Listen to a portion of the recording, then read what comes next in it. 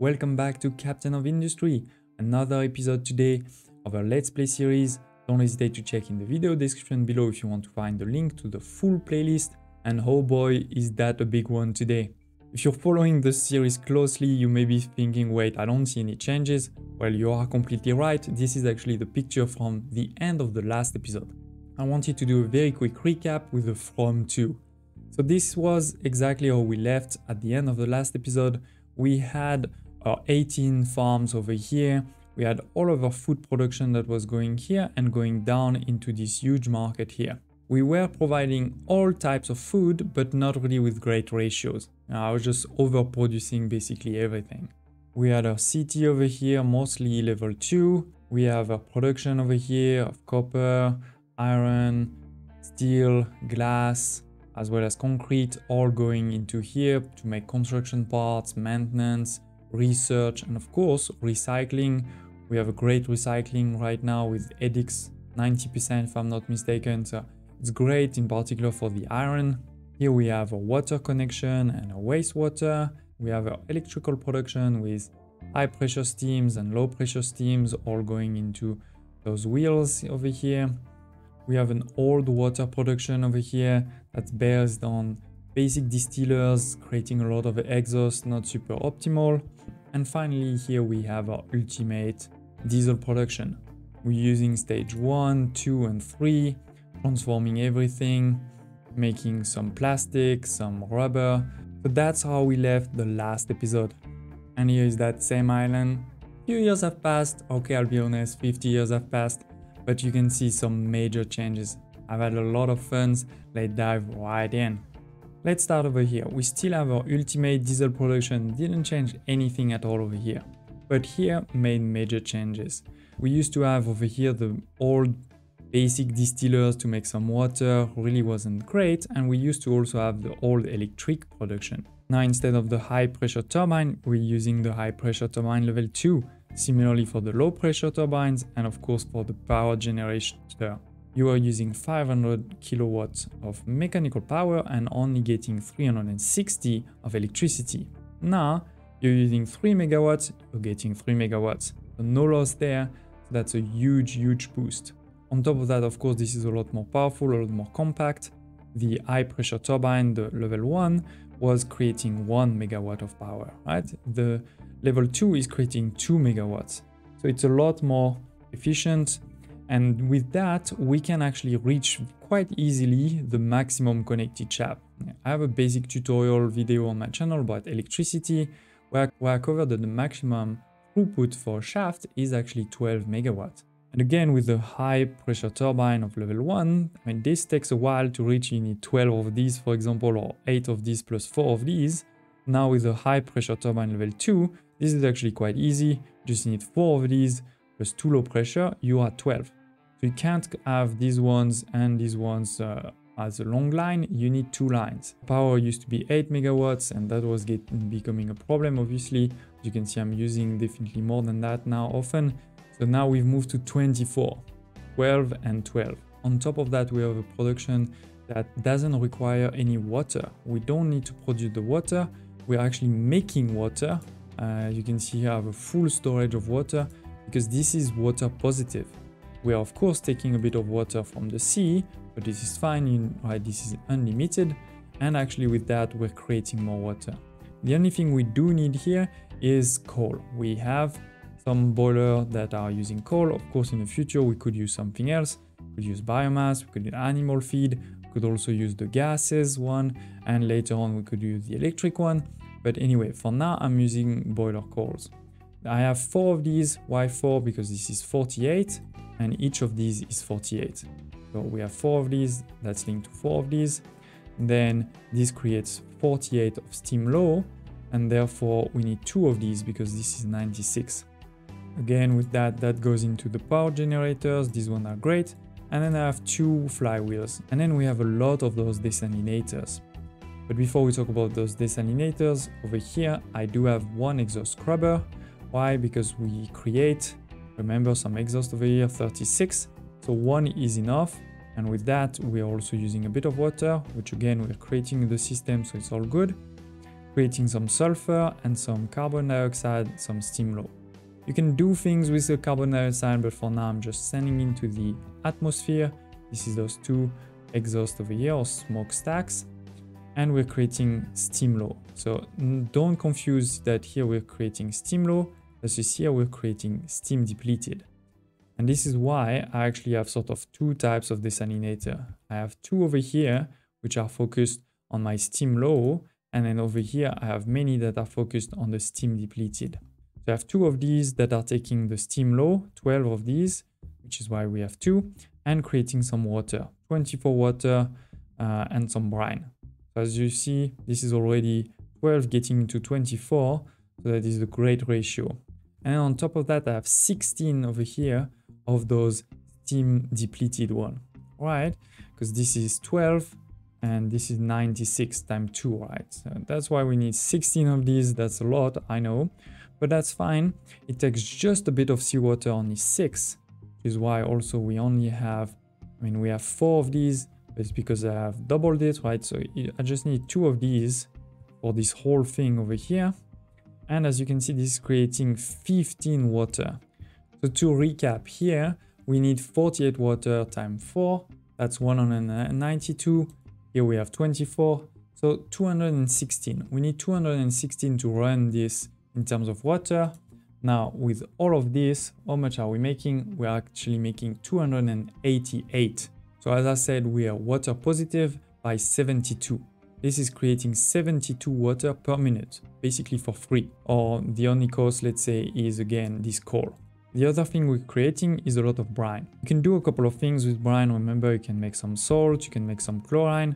Well, I actually have way too much of that already from other places. So here we're actually just dumping completely all of the brine, and this is those 3 over here. 3 are enough for both of these. As always, I'll post the layout in construction mode in my Discord community if you want to check it out.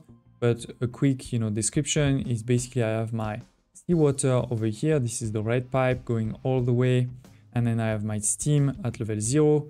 That's the 2 things that are going, from the top to the bottom, and then here, go to the bottom, we have the water and the brine. 1 at level 0, 1 at level 1. We have the coal coming on the side, going over here. As we said, all of the water is coming this way, right? There's a pipe balancer over here and also a pipe balancer over there, which is more important. This one is to make sure that the water goes first into those boilers and into the exhaust scrubber before doing anything. And yes, that's pretty much it about our new power generation. A lot more efficient, a lot more compact, also a lot more integrated and modular, right? I don't really need a lot of things. Again, this is the only thing needed is the coal. This is a lot more powerful than before. Don't hesitate if you have any comments, questions, put in the comments below, or to join the Discord community to chat about it. You may be wondering about my old water plant that was here with the basic distillers. Where is that water? Why I don't need that water anymore? Well, actually, we didn't really need it anymore for a couple of reasons. Because that water used to be used for a couple of things. It used to be used for the distillers over here. But now this is also fully autonomous. We have those thermal desalinator over here. This is also water positive. It used also to be used in the farms that were here a long time ago. Of course, now those farms have been moved completely over here and they have their own water production over there. It was also used for my electricity, but as we said now, this is of course using this.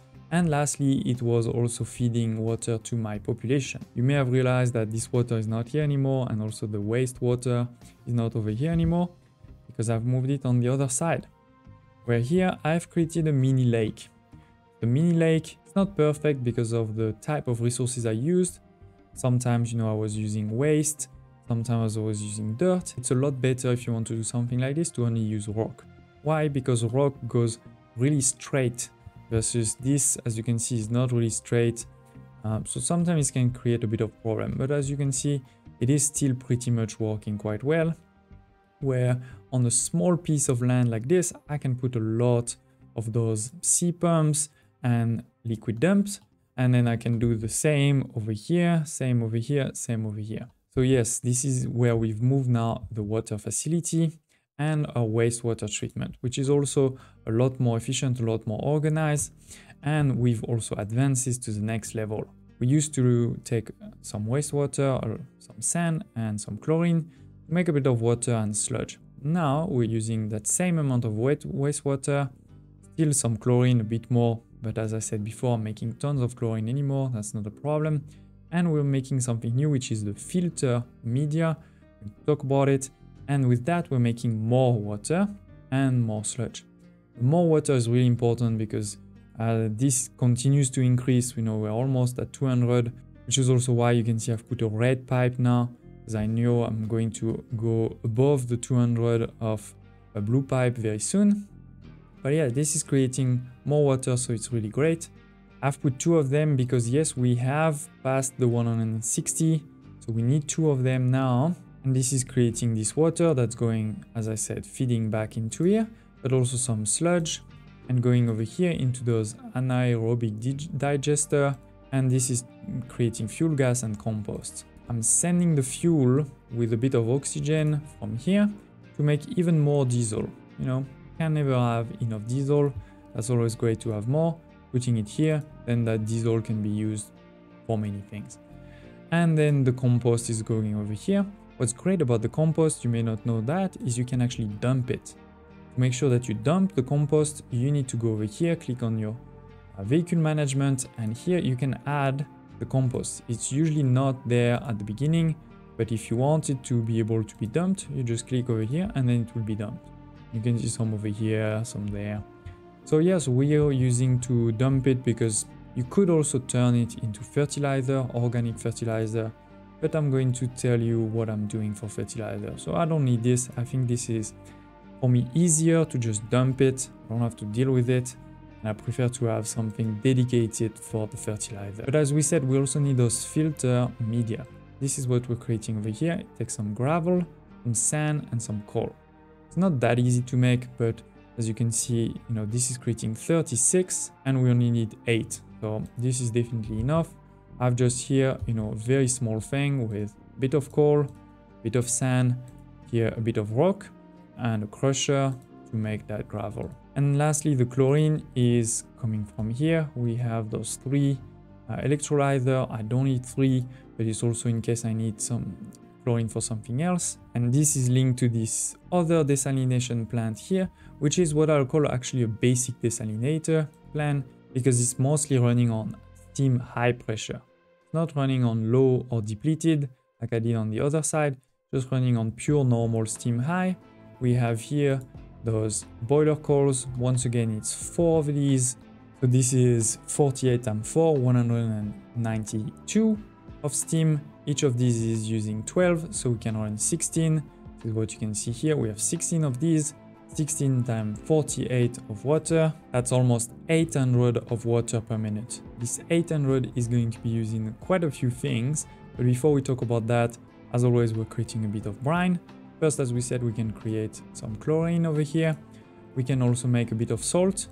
Why salt? Well, because salt is going to be used over here. We'll talk about that after. And in case this is full, then it can go out over here, which is going to be basically dumped. Now, in terms of the water, one big thing is, of course, for our population, you know, they need to drink, they need to shower. Now it's almost 200, as we said, so definitely need some water over here. But if you look at the pipe balancer where all the water comes, this is actually not the priority. You know, this one is the one going to the city. The priority is this one, which is once again the boilers, right? We need the boilers to work, so we need the water to go first there. Then when this is working, we can start using the water elsewhere, which is first, as we said, our population here. Then another important one is over here. It's going there and it's basically going to feed all of my food. And lastly, the last water is going up over here. What is this whole thing? I know this looks crazy, especially over here. So many of those electrolyzers, well, they're creating hydrogen. Why hydrogen? I'm using the hydrogen then to make some ammonia, and then the ammonia is used to make fertilizer.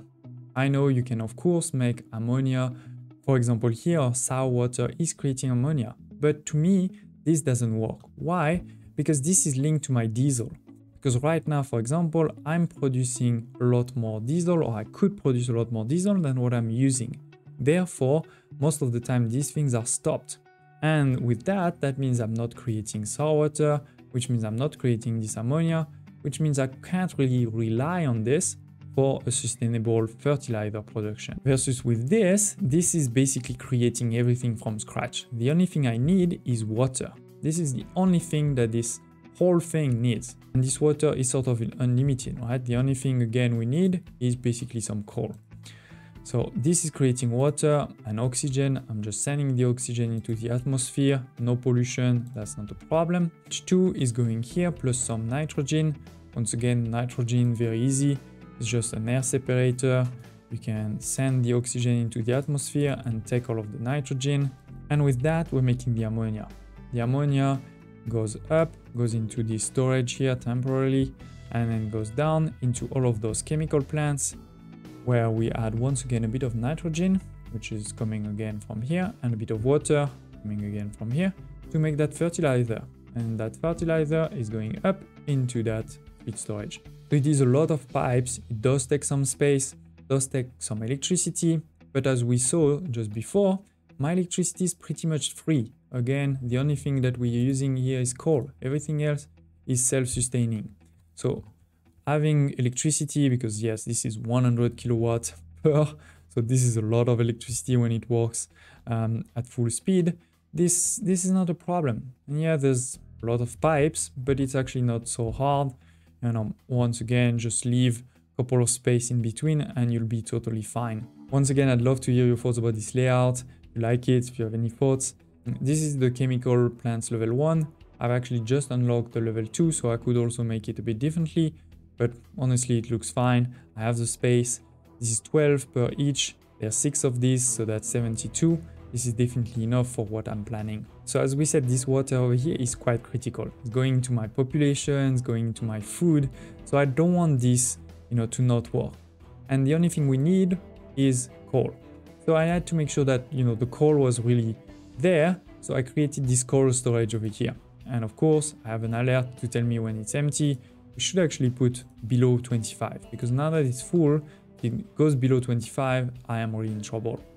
Basically what's happening is the coal is coming over here. If I remember correctly, in the last episode, this was actually a 4, upgraded to 6.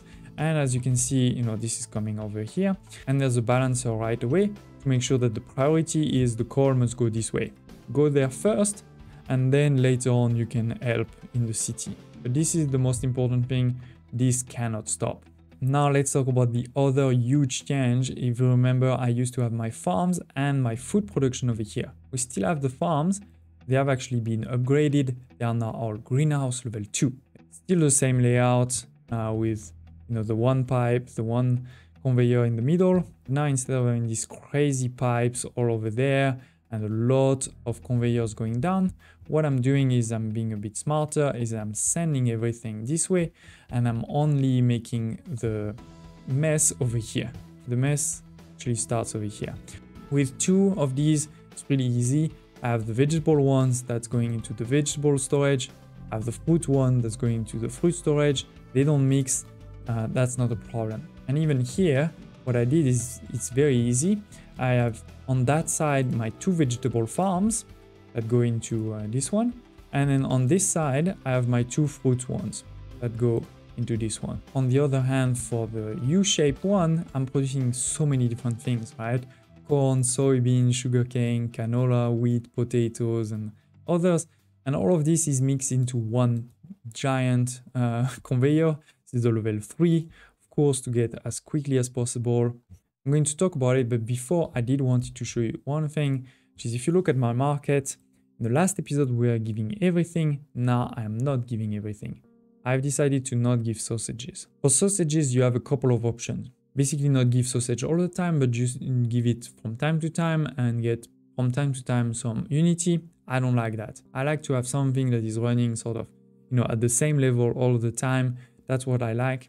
Now, if you want to give sausage all the time, you get into a bit of a pickle because your sausages feed less people than your meat, right? Which means that you'll need always more sausage than you need meat.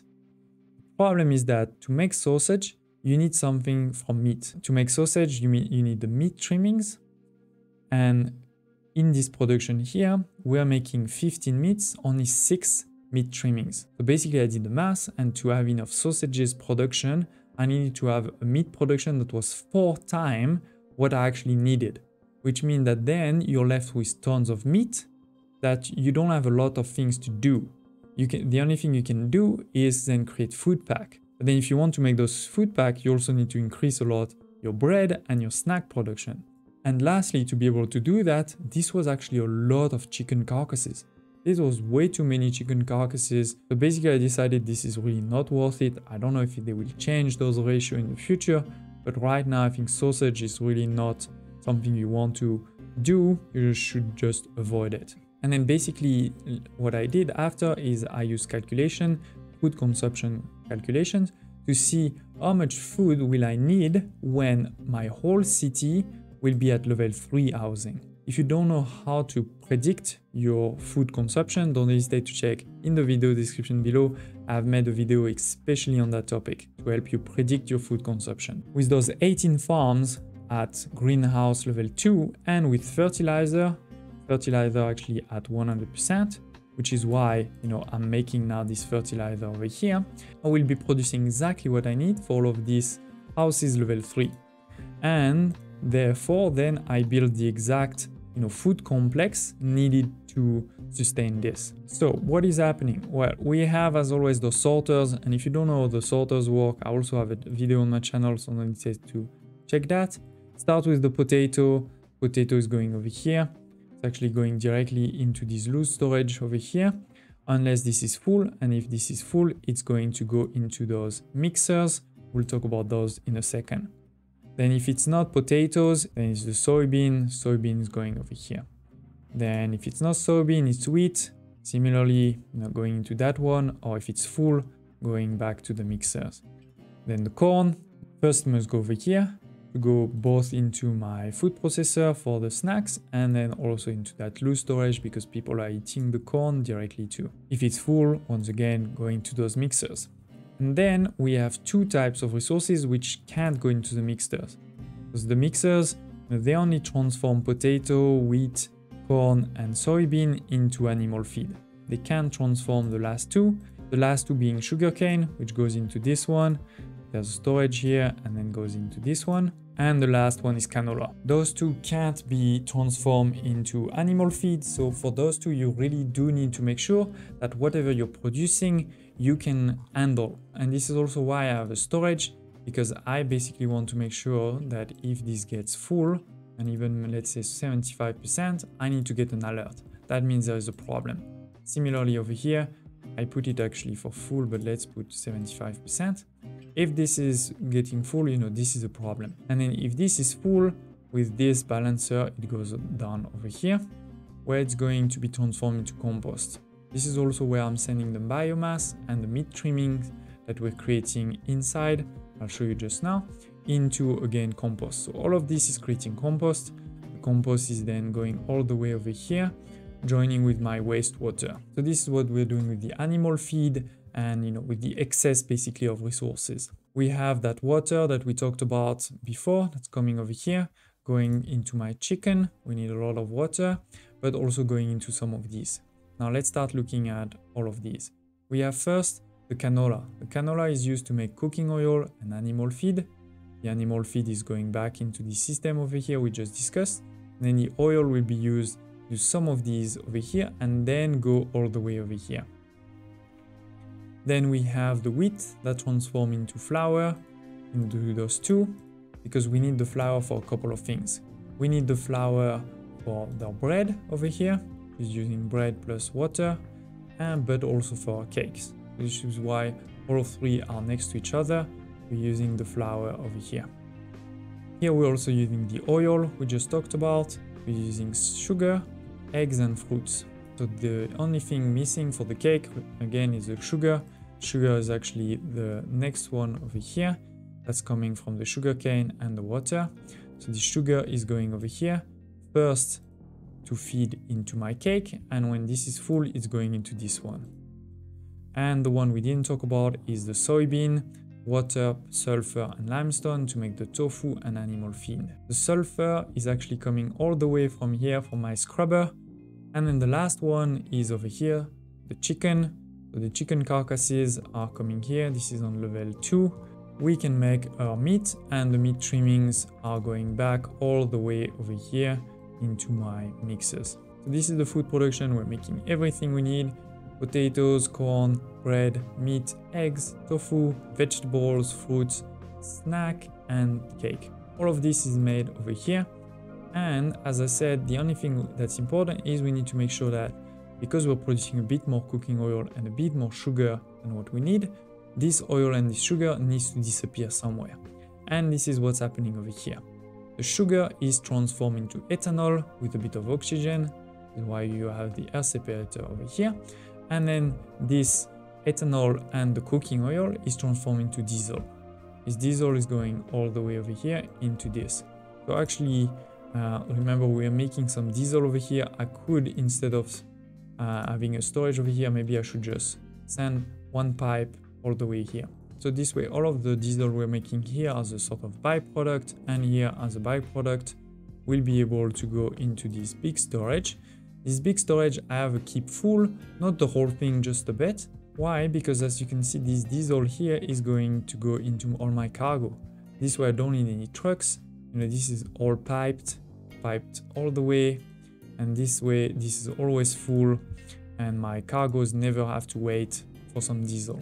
So yes, instead of this ugly production we had here with tons of belts, now we have 3 clean belts going, you know, under this bridge and going over here into this. I mean, I know this is not perfect. There is of course still a number of belts.